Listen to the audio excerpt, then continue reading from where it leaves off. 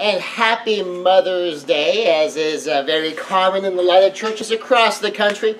We will be talking about mothers. Specifically, we'll be talking about parenting today. So this is QX Church. You find us online at qxchurch.org. I am Scott Conway. And we're going to talk about QX parenting and self-leadership. Now, one of the things that typically happens on Mother's Day and Father's Day is there's a message having to do with parenting, a message having to do with being a mother, a message having to do with being a father. Sometimes it's specific to mothers, sometimes it's specific to fathers. And when that happens, sometimes if you're not a parent or if you're not that particular sex parent, it kind of sometimes feels like this message just really isn't for you. Well, one of the interesting things that is true about parenting is that a lot of parenting is leadership. I mean, there may not be a lot of leadership in, changing a diaper and feeding a child, but a lot of the principles of parenting are the exact same principles in leadership. And what we're going to talk about in this series is parenting and self-leadership. Because very often some of us have, perhaps not had the greatest childhood, but regardless of whether or not that's true, as we become adults, some of the exact same principles that apply to parenting also apply to the way we approach our own lives, as in a very real sense, we become our own leader. We have to make our own decisions, and the exact same principles that apply to parenting can help give us guidance on doing exactly that. So in this lesson, we're going to talk specifically about parenting. In the next two lessons, we're going to talk about self-leadership using exactly the same verse. Now, the verse we're going to be working from for 3 weeks, yes, one verse, 3 weeks, there's a lot in here, is Proverbs chapter 22, verse 6. Proverbs chapter 22, verse 6. Now, if you're turning to this in your Bible, Proverbs comes after Psalms. And so you're going to go through Old Testament history, get to the beginning of New Testament or Old Testament poetry, and it's Job, Psalms, Proverbs, and then it's before all the prophets. So if you're in a prophet, back up. If you're in history, move forward. Psalm chapter 22, verse 6, train up a child in the way he should go, and when he is old, he will not depart from it. Train up a child in the way he should go. Now, as simple as that statement sounds, there's a lot of stuff in here. You can take this one sentence, train up a child in the way he should go, and from that statement alone, take an entire parenting philosophy. So train up a child. What does it mean to train? Well, there's all sorts of training. Sometimes it's raise up a child, but whatever it is, you are specifically attempting to produce an outcome. There's a lot of different ways you can train up a child. There's a lot of different ways you can train generally. Train yourself. Train employees. Train your children, of course, for the context that we're in here. One of the most powerful ways to train up a child is actually passive training. Passive training is being a good example. So passive training is example training. That you show your child things, you show your child how to do things by being an example, by having an example in front of your child. Now, I will warn you, there is a danger of doing 100% example with no explanation, and that's that the child may misunderstand. So, for instance, if I'm being a good father, and part of the thing I do as a father is I leave for work every morning, and then I come back from work every evening. Well, my child may not understand that what I'm doing when I leave is I'm producing income to take care of the family. All a child might know is the example of a father who wakes up every morning and leaves. And so sometimes the example requires explanation. And so when you're doing passive training, when you're being a good example, one of the things we say is be a good example, explain the example you're being. So you demonstrate what you would like your children to pick up, and you explain what you're demonstrating so that your child can understand what's going on. Now, one of the things to remember when you're doing passive training, when you're doing example level training, is that you are teaching a child by your example, by and large, up until about the age of 7. So somewhere between 6 and 7 years old, typically, children stop just simply imprinting, and then they become parent referenced. But what this means is that until that child's about 7 years old, they're just sort of absorbing things from around them. Now, this is probably evident in no place more strongly than in language. So think about how you watch a baby go from not being able to do anything much more than just cry, to being able to make sounds, to being able to make words, to being able to speak sentences, to be able to communicate with you in English. And how amazing that is. And if you use your child's absorption of the language, absorption of pronunciation, absorption of vocabulary, absorption of ways of thinking and ways of communicating as your measuring stick, to understand your child is just absorbing these things at this point. And they're not just absorbing language. They're not just absorbing vocabulary. They're not just absorbing accent. They're absorbing how they observe you interact with life. They're observing how they see you interacting with one another.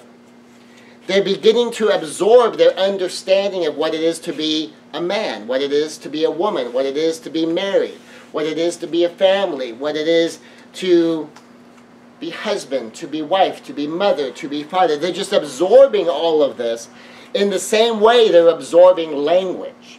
And so if you see how a child goes from birth and is ready for first, second grade, and you see all the things they just sort of pick up, all the things they just sort of figure out on their own, to understand that you are passively training your children, and their acquisition of language is your warning, your flashing light to remind you, I am defining the universe for my child by my example.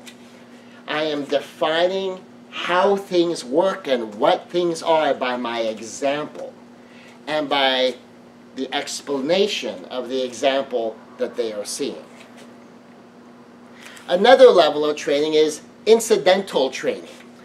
Now, incidental training is enormously powerful. Now, besides the power of the passive training, the power of being an example and explaining the example that you're being, incidental training is based on approval and disapproval. Children learn very early to determine whether something's okay or not by whether they get approval or not. Whether something's not okay or not by whether they get disapproval or not. Now, this parent reference approval, disapproval has a tendency to last until somewhere between 12 and 14. Typically, as a child passes through the tween years and they're going into the teen years, they will shift from being parent referenced to being peer referenced. So they're going to start doing this approval-disapproval thing related to their peers, related to their friends, related to the people that they see as their equals, related to the people that are now becoming more important to them. But until that time, they tend to be more parent reference, and they will determine how they're doing by whether mom or dad approves, by whether mom or dad disapproves. And so this is incidental training. So it's not just passive because you're doing something possibly on purpose, possibly unaware, but it's active. But it's incidentally active. So on the approval-disapprovals, one of the things you have to be careful of is that there are sometimes bad things children can do that are cute. And this gets to be a problem because it's just adorable sometimes in the little one. And it's comical, it's entertaining, but it's not something you want your child to grow up doing. But at a very young age, sometimes they get this idea that this is a good thing. One of the ways I've seen some families just think their children can be absolutely adorable is they'll like put their hand on the hip and they'll stomp their foot and in kind of a very sort of cutesy adult fashion, they'll make some kind of whiny declaration or some kind of bossy declaration. And because, you know, in a 3-year-old or even a 2-year-old or a 4-year-old, they really don't have any authority. And so it's just kind of entertaining. And if the child mistakes you being entertained as approval, then they're learning to do this. And they're learning this is the way things get done. Part of approval or disapproval also is whether it works or not. So if I take a child into a toy store, and the child wants the toy, and the child doesn't know what to do, and so, you know, typical of children, the child pitches a fit and gets the toy. Well, that toy, that child feels like approval. Like, I'm trying to figure out how I do this, what works, how does the universe work.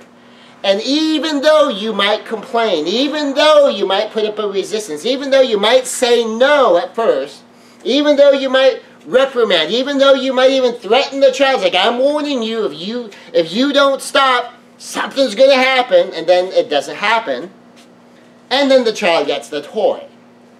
That is taken as approval. Because the child's going, well, I want the toy. Well, let me try this. And then it works.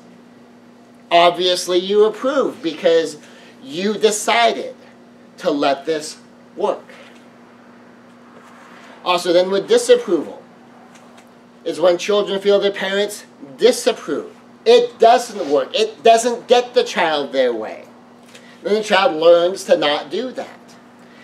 Now, especially where the incidental training of approval and disapproval gets to be a problem, is that sometimes we don't have consistent values. Sometimes we're not functioning at the principle level. Sometimes we're not functioning at the logic level. Sometimes we're just being emotional. And sometimes that emotion is being driven by something that has nothing to do with our children. But the children don't know that. So all the child knows is, well, I do this and mom's happy, and sometimes I do exactly the same thing, at least I think it's the same thing, and mom's upset. And they don't know what that means. They know, well, sometimes I'm in trouble, and sometimes it's okay, and sometimes mom likes it, and then the same thing on disapproval. And it may be that we're responding to work. It may be that we're responding to friends. It may be that we're responding to other events in our life. But the children don't know that. I mean, think about how many children, if the parents get divorced, think that it's their fault. This is very common. And so we have to pay attention, try to just be conscious of the incidental training of approval and disapproval that we're giving our children. Also, in train up a child in the way he should go, we have active personal training. Active personal training. That means active, we're doing it on purpose, that we're doing something, we're taking action, and it's very personal to our child, and it's training. And these are things you teach on purpose. So you might teach your child on purpose how to clean a bathroom, how to do the dishes. And anybody who's ever taught this to a child knows it is just way easier just to do it yourself than it is to teach a child how to do these things. You might be able to clean the bathroom all on your own in 5 or 10 minutes. It might take you half an hour to teach this child how to do it. And the next time your child does it, it might still take you half an hour to teach your child how to do this. And another 10 minutes for you to go back and clean up the bathroom again so that it's actually clean after your child has made some of their first halting attempts. And this is what we call normal. But these are things you teach on purpose. On purpose, you might teach your child how to do laundry. On purpose, you might teach your child how to do dishes. On purpose, you might teach your child how to set a table. On purpose, you might teach your child how to make a bed. On purpose, you teach your child how to tie a shoe. All of these things that you teach on purpose is active personal training. Now, there's a lot of day-to-day skills. We just sort of expect we're going to be actively teaching these to our children on purpose. As we ponder sometimes the incidental approval-disapproval training that we've done, the passive example and explain the example you're being training that we've done, sometimes we might want to consider purposefully teaching our children things that might not occur to us. So for instance, what is your child going to need to know how to do when they move out on their own? They're going to need to know how to pay bills. Have you ever taught your child how to pay bills? Have you ever taught your child how to balance a checkbook, how to do a budget? Have you ever taught your child what bills there are to run a household? Or might they move out and they just say, well, I have enough money to pay rent. Well, do you have enough money to pay for utilities? To pay for your water, to pay for your electricity, to pay your gas bill? Do you understand that, that television, the internet streaming, all that has a cost to it. It's not free. Do you understand renter's insurance or homeowner's insurance?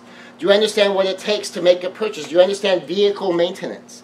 And it doesn't necessarily have to be that every child needs to learn how to change their oil and how to necessarily fix a flat, though that one I certainly recommend.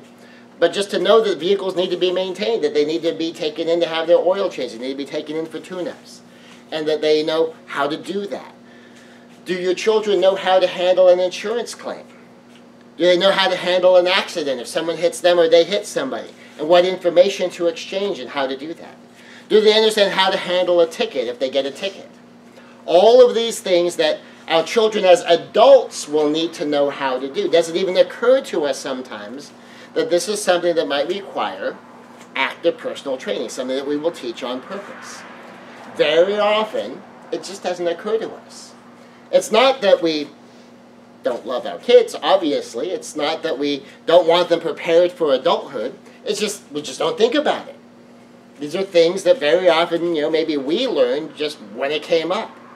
Sometimes we might realize that if it's never come up in our own personal life, we might not even know how to do it. There's a lot of adults that don't know how to change a tire. If they got a flat while they were out driving by themselves, they wouldn't know what to do. They just have to wait for someone else to stop and someone else to help them. So active personal training, things you teach on purpose, just ponder, what is it I would like my child to know how to do? Do I want my child to know how to follow a recipe? Do I want my child to know how to put in a job application? Do I want my child to learn how to deal with a bully themselves? Do I want my child to learn how to deal with creditors? Do I want my child to learn how to ... Whatever it is. And you just start thinking through your child's adulthood, their teenagehood, their tween years, their elementary school years, and just ponder, what are they likely to run into? And what can I do to have them ready for that before it happens? And in a lot of cases, we might think, well, this is something we just sort of deal with when it comes up. Other things, these are things that we might want to deal with way beforehand. Another aspect of training is active delegated training. Active delegated training. Active delegated training is things you have others teach on purpose.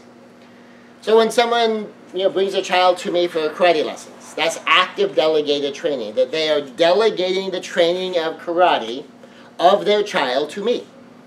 And they bring the child to me and say, Scott, here's my child. Will you please teach them karate? Sometimes we do active delegated training for some elements of spirituality. We say, okay, church, here's my child. Put him in Sunday school, teach my child about Christianity. Active delegated training can be lessons that you pay for, like karate lessons. Active delegated training could be lessons that you just take your child to, like Sunday school, whether you're a tither or not, whether you do tithes and offerings to the church or not, or financially support the church or not. Active delegated training means that you're thinking about, what do I want my child to learn? And I want to buy them lessons to learn. You want your child to learn guitar. If you play guitar, maybe you can teach your child guitar. If you don't play guitar, you'll take your child to guitar lessons, to piano lessons, to music lessons, to gymnastics class, to ballet class, to karate, to jiu-jitsu, to a weapons class. Whatever it is you want your child to learn, active delegated training means you will find an instructor, you will find someone who can teach this to your child, and you will take your child to that person, or have that person come teach your child. So that's active delegated training. Closely related to this is involved delegated training. So active means just that you're doing it, things you have others teach on purpose. Involved delegated training also means that you have others teaching your child on purpose. Things others teach on purpose and you monitor. That's your involvement. Now, you might monitor because you're taking lessons at the same time. I certainly highly recommend the parents come train with their children. So when your child's old enough that they're not just in the little kids class, now they're in the adult level class, which a child can sometimes be doing as young as 7 or 8, at least in our program. And in some programs, they can start off there. But if you have a child start at, say, the age of 4 in the little program, and at 5 or 6 they're in the junior program, and at 6, 7, or 8 they can move into the adult program because they have experience. Or if they're 10 years old or older, they can start in what we call the adult program or the family level program. As part of involved delegated training, you could do it with your child. Involved delegated training, you could not necessarily do it with your child, but you could show up and observe your child learning these things. So things others teach on purpose and you monitor. Now, I do highly recommend you do this with your children's education. Chances are you don't handle your children's education. Obviously, if you're a homeschool family, you do handle your children's education. But unless you're a homeschool family and you are personally educating your child, you probably have that delegated, maybe to a public school, maybe to a private school. The involved delegated training means you pay attention to what your child is learning. Now, that doesn't necessarily mean you'll sit down and go over every single little thing. But especially when you know the philosophy or the ideology of the teachers may or may not line up with what you want your child to learn, you will monitor more closely or less closely based upon where you might see the differences. And then as needed, you will do some of these 3 things. 1, compare. 2, contrast. And 3, correct. Compare, contrast, and correct. So involved delegated training and things others will teach on purpose. So the instructors are teaching your child on purpose, whatever their curriculum is, whatever either you've sent your child to or your child's in, and you will compare, contrast, and correct. Now what compare means is you will add something else side by side to what your child is learning and look for similarities. So compare is adding something side by side and looking for similarities. What else is like this? Now this helps you expand what your child learns, expand what your child understands. So your child understands this isn't just this one thing and you've learned this one thing. That you can compare it to other things and let your child understand that, see, this one thing you're learning here has some other corollaries. This one thing you're learning here has some other implications. This one thing you're learning here has principles in it that applies to other areas. One of the things I will sometimes remind young people of when they're learning math, and they're learning math at a level that, honestly, they're probably not going to do math. If they go into engineering, they might need that level of math. If they're going into some sciences or mathematics, they might need that level of math. But for the most part, day-to-day life, nobody needs trigonometry. I mean, when was the last time you had to do trigonometry in your ordinary day-to-day life? That unless it's part of your profession, you probably have never needed trigonometry or calculus or any other high-level mathematics, even at a high school level. But one of the things I teach is a comparison. That there's a very systematic, logical way of thinking. That there's an order to the universe that mathematics reveals to you. And as you learn how math works, as you see how high-level math works, as you see how complex math works, you begin to understand the nature of the universe at a different level, that sometimes, even though things might look confusing, even though there might be a lot of variables in a similar way to math, there's ways to figure stuff out. And the math of figuring stuff out mathematically helps you understand how you can figure stuff out in your day-to-day life. So while you might not use differential equations ever in your ordinary waking life, the way of thinking where high-level sophisticated mathematics helps you understand how you figure things out, you can begin to start looking at your own life in terms of variables and figuring out range of variables. And there's all these different things that feed into whether or not this is going to work out. And you begin to see things in terms of expressions and equations. And by the way, the difference between an expression and an expression is a mathematical way of defining something. And so if you're going to say something along the lines of, this mat is 10 feet by 10 feet and has 100 square feet, that you're expressing something mathematically. And so you're defining it by math. When you say that 10 times 10 equals 100, that's an equation because there's an equal sign in there. And so you can compare things to help them understand this is more important than just the thing. PEMDAS, that you do parentheses first, exponent second, multiplication and division, and then you do addition and subtraction. Order of operation. How often does that matter? I mean, very few of us deal with that on a day-to-day basis. It might come up on a trivia question of, total this up, and then we realize, okay, if there's a parenthesis, we do the parentheses first. If there's exponent, we do exponents first. We do our multiplication and our division after that. We do our addition and our subtraction after that. So then you get the right answer. Well, this whole concept of order of operations, that also can guide you in life. Is there an order of operation to solving a particular problem? Is there an order of operation to how you're going to approach a relationship difficulty? Is there something you need to do first before you do something else? And if you don't do this first, you're going to end up with the wrong answer. This concept of having an organized, structured way of approaching things is helpful. And then as you get more into this whole PEMDAS concept, you get in a higher level of mathematics, you begin to understand that multiplication and division are the same. You begin to understand that a fraction isn't just a fraction, it's a division problem. And you begin to understand that addition and subtraction are the same. That, at first you're going to start off with, addition is one thing and subtraction is the opposite. Eventually you begin to understand that addition and subtraction are both addition. You're either adding a positive number or you're adding a negative number. You begin to understand that multiplication and division are the same thing, that division is just a multiplying by a fraction. And as you begin to learn, like, oh, okay, even though this looks opposite, it's actually the same. And that there's ways to make what looks opposite into the same by doing a conversion. So 10 divided by 2, it's a division problem, equals 5. You could do that as a fraction. 10 over 2 equals 5. It's a division problem. You could do 10 times 1/2 equals 5. Go, oh. So what looks originally like the opposite of multiplication, it's a division problem, you begin to learn by comparison. You've added something else side by side looking for similarities, that there's ways these things are the same.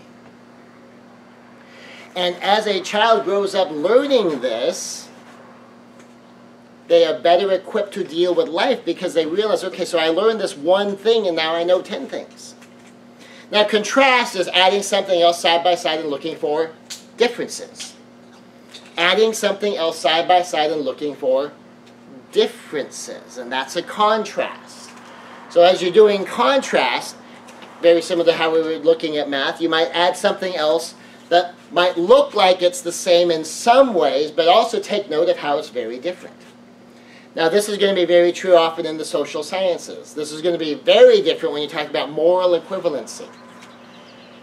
Now in a Christian realm, there was this idea that was being presented, which, honestly to me and to probably most of us here, seemed pretty bizarre. And the statement was this: it was actually in black and white in a book that was very popular in Christian circles, talking about male struggle with pornography, and in particular on this issue it was talking about raising children. And what it said is that a PG-13 movie is the moral equivalent of having sex with a deacon's daughter in the backseat of a car. So, okay. A comparison was just made. The contrast, though. You might sit down, if your son comes home, and this is what they've learned, and we can't watch a PG-13 movie. A James Bond movie in particular was used as a comparison here of how, when the boy sees dad watching a James Bond movie, that's the moral equivalent of. So you might want to do a contrast on something like that and say, okay, let's take this thing side by side. They say it's morally the same. Well, let's look at this and see if that's true, what else must be true? If it's the same, what else therefore must be true? Now in particular, what this means is, not only, this is the point they're trying to make, does it imply that if you wouldn't do that, you shouldn't do this either. But there's the flip side.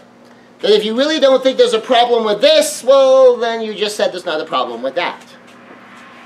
And so if you're watching a PG-13 movie, and there's a lot of those out there, and you really think, well, that looks fine to me, then what this teacher accidentally said, and you want to build the contrast for this, is that if the PG-13 movie really honestly is just fine, well then therefore,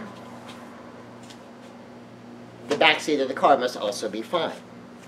And so contrast is when you add something else and you look for differences. Now you can do compare and contrast, where you're going to look for what's the same and what's different. Why would they say this is the same, and what is the same about it, and why is it also different? Or why would they say something's different and also take note of the ways it's the same, so compare and contrast. Now the big one to watch out for is to correct. To compare, contrast, and correct. Now when you're correcting something, you're saying something is incorrect, and then you're teaching the correction. Now this isn't just criticizing or critiquing. That's just saying that, oh, that's bad, that's wrong, don't do that. Correction is, this is wrong, what's right is, and you introduce your child to what you believe is the correct answer. Now, one of the things I strongly believe in is that when you do a correction, you need to explain why something is wrong. Not just that it's wrong because mom said so, that here's the reasons why it's wrong. You might even add in, and here's the reasons why people believe it, even though we believe it's wrong. And this is what we believe is right. And this is why we believe this is right. Now, when it comes down to moral issues in particular, the whys are important.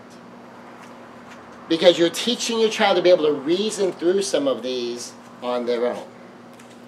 And so when you offer a correction, instead of just criticizing, that's bad, we don't like that, we don't believe that, that's not true. Offer the correction, the information, offer the reason why. So not just criticism, correction. And the reasons why, not just the conclusion. The conclusion is just, no, that answer is 7. Think, okay, but why is the answer 7? And you teach your child how the answer is 7. So correction is saying something is incorrect. Now that you can just do in criticism, but then you also teach what is right. You teach the correction. And instead of just teaching conclusions, also teach the reasons why. Now notice so far in our verse, Proverbs 22:6, train up a child in the way he should go, and when he is old, he will not depart from it. How much of this have we dealt with so far? Train up a child. That's as far as we've gotten. We're just talking about train and the way you train. Now, if you've already noticed, and we're going to talk about this in more detail next week, how many of these things is there a version of it that we can apply to ourselves? And we're going to dive into some of that next week. So now let's continue past the third word in the verse to the way and he should go. So train up a child in what? The way. Well, let's talk a little bit about the way. So the way includes a path. So one of the meanings of the way is a path. A path is simply a step-by-step system. School is a path to follow. You're going to go to kindergarten, you're going to go to first grade, second grade, third grade, fourth grade, fifth, sixth grade. You're going to graduate from high school. You're going to go to college. You're going to go to grad school. I mean, this is a path. And somewhere along the way, you're going to get off the path, and you might train up your child in the way they should go in the path. Say, okay, this is the path you have to follow. And you have to go at least to 12th grade. And then you can get off if you like. Or you might teach your child, you go to 12th grade and then you go to college. And that you must go to college. and that you must finish an associate's degree, or you must finish a bachelor's degree, and that's where you get off. You get off at a degree. Or you might teach your child, that in our family we go all the way to graduate school or law school or medical school, whatever level of higher education is, and you get on this path and you walk out the path, and here are your off-ramps. You can get off here, you can get off here, you can get off here. Step-by-step system. A career path can be a path to follow. That you might teach your child, here's where you start off. You can start off at this level, and then you step it up to this level, and you're looking for a job, in supervision, and then in management, and you're working your way up, and that this is a path you're going to follow and you're working on. A path of religious involvement can be a path to follow. That, you attend church, you go to Sunday school, you get involved, you do your tithes, you do your offerings, you teach Sunday school class. That you start getting at higher and higher levels of involvement. You serve as an altar boy. Whatever it is, the path of religious involvement and how you're going to step that up.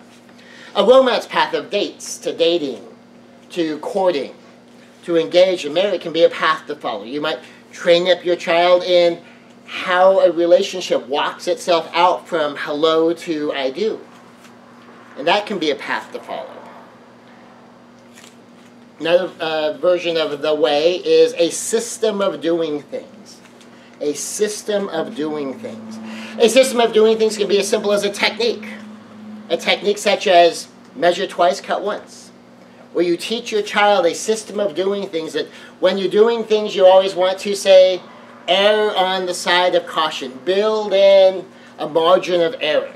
So if you're going to measure twice, cut once, and you're not 100% sure, maybe it's measure twice, cut once, always add an inch. And then when you go to fit it in, then you trim off until it exactly fits.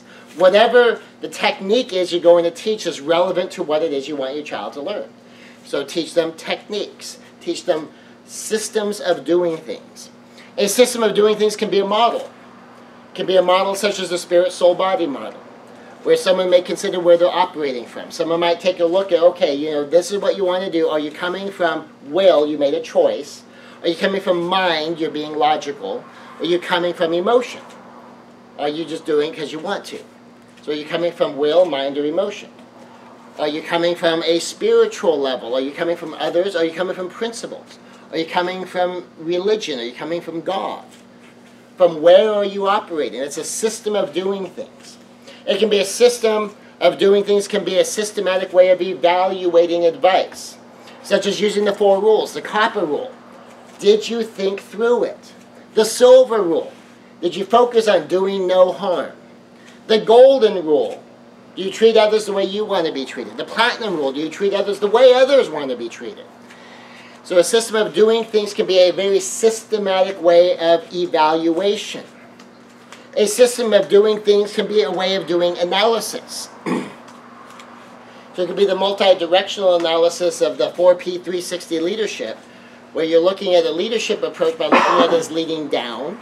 Obviously, well, I'm the boss. I can tell them what I want to have them do, and all you think is one direction. But if you start to think in the other directions, like, okay, what's the up version of this? Do I want my people I'm leading to just dictate up? Of course not. Probably not.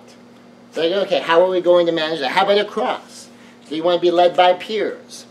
Diagonal down, diagonal up. Reverse leadership, self-leadership. And if you have, say, the 7-direction multi-tiered system of evaluating leadership styles, evaluating leadership techniques, taking a multi-dimensional approach, a multi-directional approach to things, as an application of the 4s, that can be a system of doing things. How are you going to teach your child a system? A system of doing things, a system of evaluating things, a process that they can follow, a set of techniques that they can apply, principles, values, a philosophy that they can walk in with to help them understand, how do I do all of this? Even when it comes to concepts of biblical truth, which we're going to get into now in just a moment, what is your systematic way, your system of doing things you're going to teach your child in following Christ? Which brings us to the way, Jesus. Jesus said, I am the way. I am the way, the truth, and the life.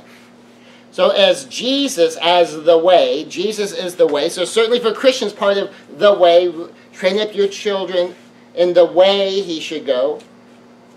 Part of the way a child should go is salvation, ideally, of course. I'm sure all of us would agree. That Jesus is the way, so part of the way is teaching our children, our sons and daughters, about our Christian faith. Now, there's an important key here. Modern generations are different than prior generations. I'm going to say that again. Modern generations are different than prior generations. Every generation says that. Chances are, if you've got teenagers, if you've got kids in the young 20s, they have said, or at the very least believes, like, Mom, Dad, things are different now than they were when you were our age. And it's true. And when we were their age, things were different than when our parents were that age. And even though a lot of things were different, you know what? A whole bunch of things were the same too. Really, the only thing that's different is technology. At a principle level, there's nothing new under the sun. But at a specific level, certainly the technological level, as far as where society is at any given moment, well, it's always different. It's always going to be different. And no matter what we think it is right now, 10 years from now, it's not going to be exactly the same. It's going to keep on changing. But here's a big thing that's different in the modern generation. In the modern generation, parents are a much smaller source of information for our children. This thing called the internet is transforming society. Now, I remember when I was a kid, if I had a problem, if I had a question, if I had something I didn't know anything about, we had a set of encyclopedias in the house.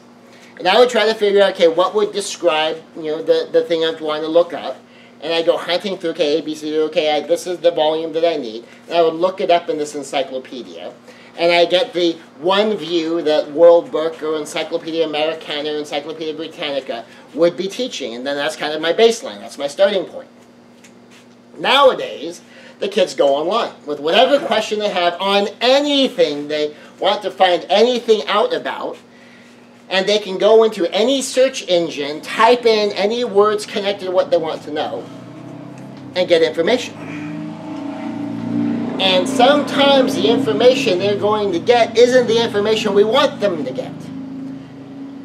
And so when it comes to their faith, if they have a theological question, and they're not 100% sure that they totally believe our answer, they're not 100% sure that they totally buy into whatever pastor said, whatever Sunday school teacher said, whatever mom or dad says, and they go search that question, they can find any number of answers.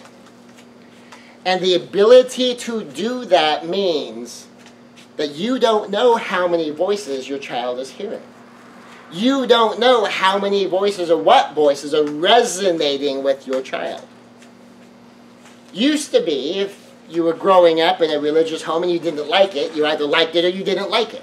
And if you didn't like it, you say, I don't like that, and you might try to reject it, but you didn't have a way of supporting your rejection, typically. Now, they can. And if they want to oppose you, they want to oppose pastor, if they want to oppose Sunday school teacher, they can go look stuff up online and sometimes come up with a better argument against your position than you have in support of it, because you do believe it. It never occurred to you you'd have to argue the position. And so modern generations are different than prior generations for that reason. Now, something that's also been true for a long time, and is probably more true now than it has been in prior generations, is more and more young adult Christians leave the faith. That as soon as they are old enough to make their own decision as to whether or not they go to church, once they're out of the home, so they're no longer going because it's a family tradition. They don't go because, well, that's what the family does. The family goes to church. Now it's their choice. And it's their decision. Do I really believe this? More and more are leaving the faith. They're leaving church. They stop going. Now, many still return when they become parents. And it remains to be seen how much this internet generation will be returning. Because it used to be when they left, they just left because they didn't like it. They left because, oh, that's a family thing. Or they left because, oh, that's just something that, my parents made me do. Because, they thought it was good for me. Now when they leave, they can back up all the reasons why they are leaving. They can make an argument about why rejecting the faith of their youth is perfectly acceptable. How it's even more intellectually honest. How this is the actual smart thing to do. And so it remains to be seen right now in the early 21st century how well this generation will be returning to faith when they become parents. Now, when I was born, my mother was 20 years older than me. And I remember growing up, and that you could typically figure out how old a mother was by adding 20 to 22 years to the age of the oldest child. That's probably about how old Mom was. The average age that women were getting married back then was about 21. Well, nowadays, people are getting married in their late 20s. On average, about half of people who get married for the first time and their first wedding are in their late 20s, 27, 28 years old. By the time they have children, whereas it might have been common to have children by the time you were 25, now people are having children in their 30s.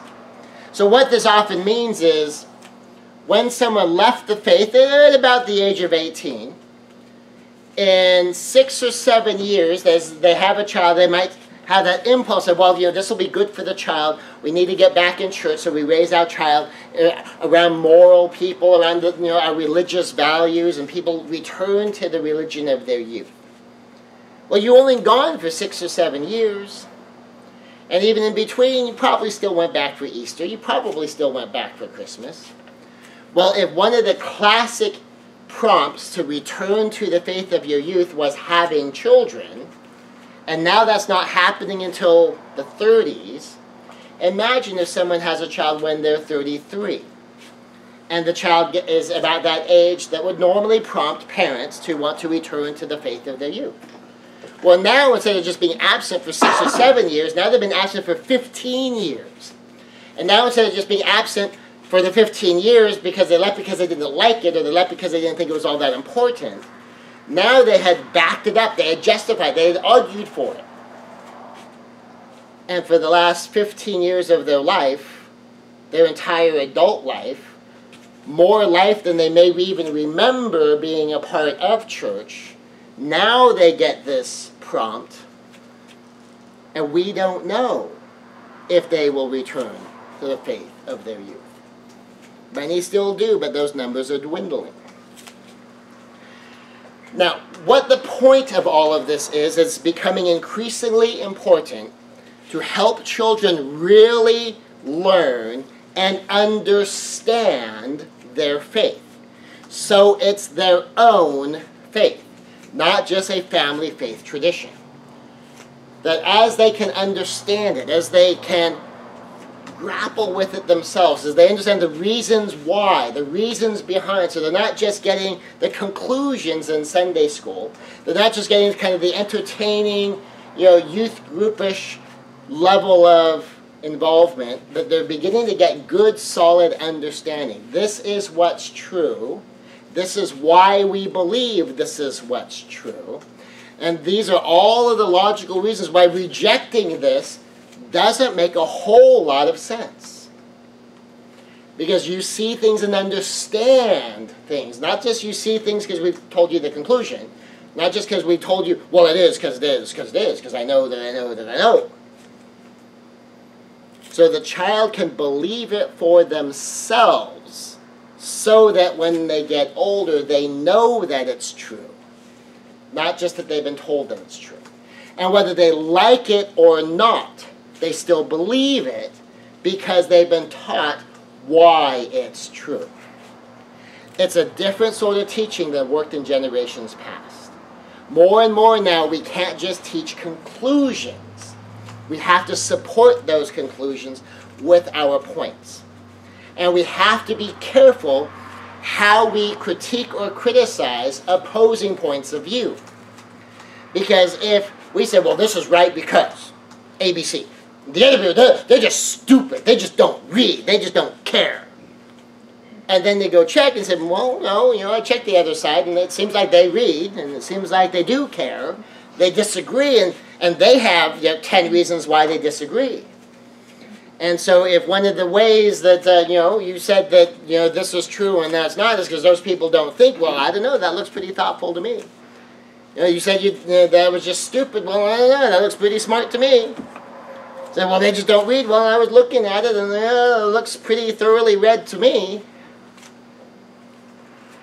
And so you want to make sure you have enough respect for opposing points of view so that when they meet people with opposing points of view, when they face those arguments head on, that they can understand the logic and the rationale. That's part of why we say we have a point. They may also have a point. We want them to understand, yes, they have a point. This is why they believe what they believe.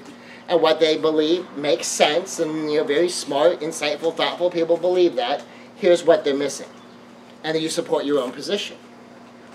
I mean, this is one of the problems you run into very often when you're criticizing some other religion. So, well, all of those people, they're carnal and they're bad people. And then they meet some of them. I don't know, they seem like pretty good people to me. So you want to help them really learn and understand in a way that allows them to fold in this outside information. New children must be prepared to deftly and comfortably incorporate more information into their faith and to handle more and more opposition to their faith. And to not do it in a conclusion-oriented, argumentative fashion, but one that honors and respects the people who have different points of view, so that you can engage your children in an intelligent discourse where the reality they encounter when they're outside matches up with what you told them reality was going to be. So train up a child in the way. Train up a child in the way. And still talking about the way. We have martial arts.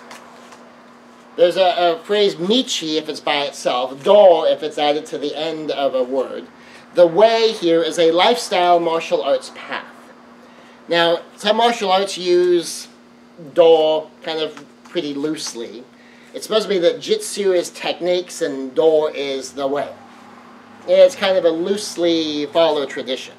But some martial arts are do arts, roughly meaning the way. The idea behind it is that the art is not just a set of combat techniques, although it very often certainly is a set of combat techniques, but it's not just a set of combat techniques, but a way of life. When you consider how many ancient arts were taught and are still today practiced at temples and monasteries, this makes a great deal of sense. That it's a lot more than just, here's how you make a fist and here's how you throw a punch. Even outside the religious center, we often saw great power for violence brought under control of a code, such as the samurai and the knight, who were taught the ideals of Bushido, the ideas of chivalry. So the samurai had this ideal, and however imperfectly it was lived, they remained ideals, that these are the ideals of a samurai, the code of Bushido, the principles that are the foundation of Bushido, of honor and duty and sincerity and generosity. The ideals of chivalry, of fair play and defending the ladies and courtesy and politeness, even to one's enemies. And today in the military that they have basic codes. And so what is a code that you teach your child? Do you have a code that you teach your child? So train up a child in the way he should go. Well, what about he should go? Well, one of the ways a child should go is fundamentals. Fundamentals to follow. Now, fundamentals to follow might be something like God, religion, principles, others, out of our spirit, soul, body model.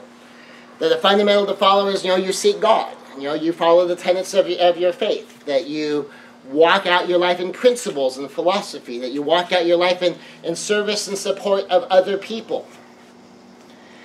A fundamental to follow could be basic morality.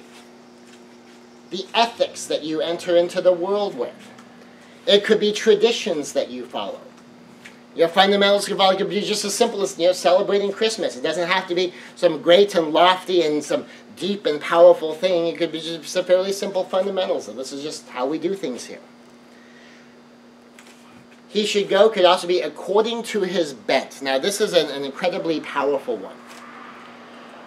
One's bent is talents, aptitudes, interests, desires, temperament, personality. What is in the direction that matches up with who your child is?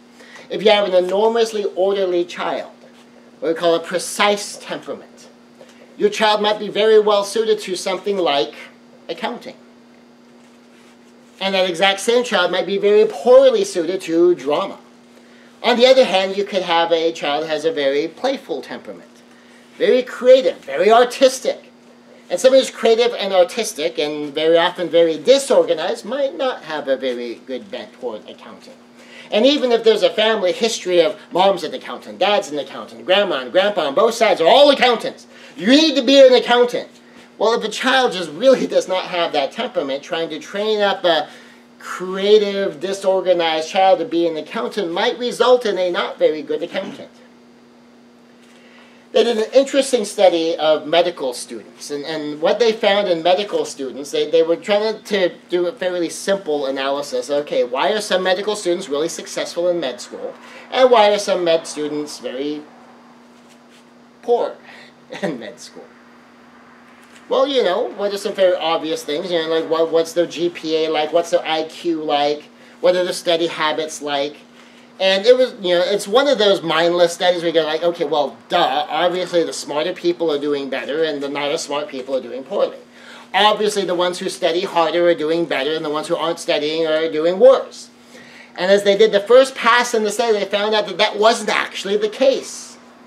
That you had some very, very smart med students who were doing very, very well, no surprise, and some very, very smart med students who were struggling.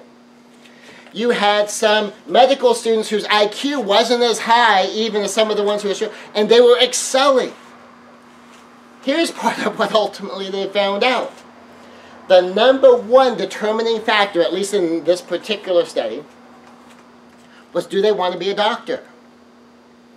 The more the individual med student wanted to be a doctor for themselves, that's what they wanted, the better they did. The more they were doing it because someone else wanted them to be a doctor. They didn't want to be a doctor, but, you know, mom's a doctor, dad's a doctor. We have a family history of doctors. Even if there's no family history of doctors, you know, well, you know, mom and dad always, you know, said I should be a doctor.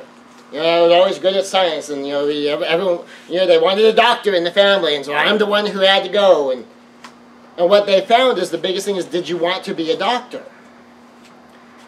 And so sometimes someone may have no interest in being a doctor, no desire to be a doctor, even if they have a talent for science, even if they may have an aptitude. So according to his bent is kind of combining all of these things to raise up a child, to cultivate what they're talented at, to cultivate their aptitudes, to cultivate their interests, to cultivate their desires. And there's a balancing act to be performed here because obviously they're going to need to be able to deal with their responsibilities. But part of the way a child should go is, well, what is the temperament of this child?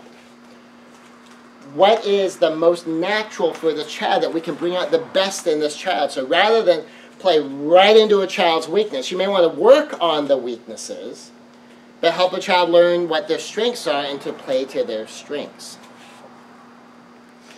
Train up a child in the way he should go. The way he should go could be the expected path. Now, basic education to advanced education, you know, that's an expected path. So that's a way. And you might determine, well, this is a way that you should go. I mean, you have to do basic education. That's a mandatory part of the path. You're expected to follow the path through advanced education. You know, or you're expected to follow the path through, you know, medical school. But if you know, you're raising up your child in the expected path, what is the expected path for your child? You might raise up a child in the expected path of marriage, helping your child learn about relationship, because 90% of people historically get married, at least once. The expected path of parenting, about 80% of people grow up and have children. So you're preparing your child to be a parent. So train up a child in the way he should go, and when he is old, he will not depart from it. He will not depart from it is a principle, not a law. a principle, not a law. Now what that means is that it is often true, usually true, probably true, but not necessarily true. A law is like in physics.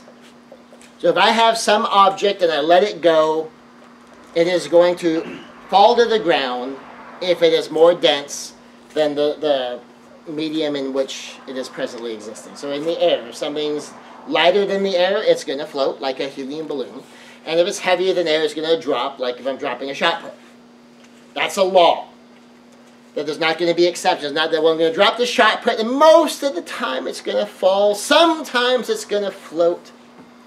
So when he is old, he will not depart from it, is a principle. It's usually, but not always, true. Now, if we did a perfect job, if the parents were perfect, and children learned and obeyed perfectly, then it would always work. But parents aren't perfect. It's a compass-heading ideal that we're pursuing, not a mathematically exact system to follow and a physics-precise response from children. Parents are not perfect. And even if the parents were perfect, success is not guaranteed. Success is not guaranteed. Now think about this for a second. Is God perfect? If you're a Christian, you would say, well, yes, of course, God is perfect. Take a look at how things worked out with Israel. So if you read your Old Testament, and you follow from, around Exodus, all the way through Old Testament history, all the way into the New Testament, and see if God was the perfect parent, and if Israel was a theocracy, shouldn't therefore everything have worked out perfectly with Israel? And that would be a no. It didn't work out perfectly with Israel. And why is that? Is because the Israelites got to make up their own mind. Is Jesus perfect? Yes, Jesus is perfect. Then why isn't the church perfect? Is the Holy Spirit perfect? Yes, the Holy Spirit is perfect. Then why, if we are indwelt by the Holy Spirit, are we not perfect? Because we get to make up our own mind. So parents are not perfect, but even if you were, success is still not guaranteed. Any more than is guaranteed for God. And He is perfect. So we always have to remember, children make up their own mind. Even as children, think about it. Did you ever make up your own mind on anything? Or did you just download whatever mom and dad said was always true? You had your own thoughts. You had your own opinions. You had opinions sometimes that might disagree. You may have argued with mom or dad over something. Children make up their own mind. Children may agree or disagree. Now, if they disagree, that doesn't give them the right to disobey if they're still minors living in your home. And that's something, I tell kids, is like, look, you're entitled to your own opinion. You're entitled to think of something, whatever you decide to think about something. You're entitled to feel however you feel. What you are not entitled to is disobedience. You are not entitled to disobedience. So it's okay even as an adult. As an adult, is it okay to have an opinion different from your boss? Yeah. Is it okay to not like what your boss is telling you to do? Yeah. So what happens if you're disobedient to your boss? Well, you'll probably get fired. And so this is adult life too. This isn't even just child life. But regardless, with children, until they are legal adults and supporting themselves, they do have a duty to obey. And a wise parent will kind of be loosening the reins as the children get older. And certainly will have much fewer rules if you have an adult child you're still supporting, and an adult child still living in your home. But we also need to remember, when our children become adults, as our children are independent, they will be making their own choices. Adult children are adults. And that means that their choices, once they become adults, are up to them. So train up a child in the way he should go, and when he is old, he will not depart from it. Lots of train. What that means, how you do that. Lots of the way. What the way is. He should go, and how that's going to show up. And when he is old, he will not depart from it as a principle. that if we have been very self-consistent and adequately supporting in our training of our child in the way they should go, backing it up so that they don't get sucked off the path later on as adults, so that they understand it as they internalize the way we've arrived at the path, then when they face opposition, temptation, pulls in different direction, even if for a season they may drift from the path, as they get older, as they get more mature, they will return to, hopefully, the way they should go. So happy Mother's Day. Have a fantastic day. In the next 2 weeks, we're going to take exactly the same verse and apply it to self-leadership. So whether you're a mother or a father, you've been listening to this lesson, next week and the week after that, we are going to take this exact same verse and the exact same principles, and we're going to see how it shows up in our own lives, how in a very real sense we can be like our own parents. We're adults, we get to make up our own mind, and how this exact same verse provides guidance to us as adults. So that's in the next 2 weeks, so we'll see you back for that. And have a great Mother's Day. Happy Mother's Day to all the moms. And we'll see you back here next week. Thank you.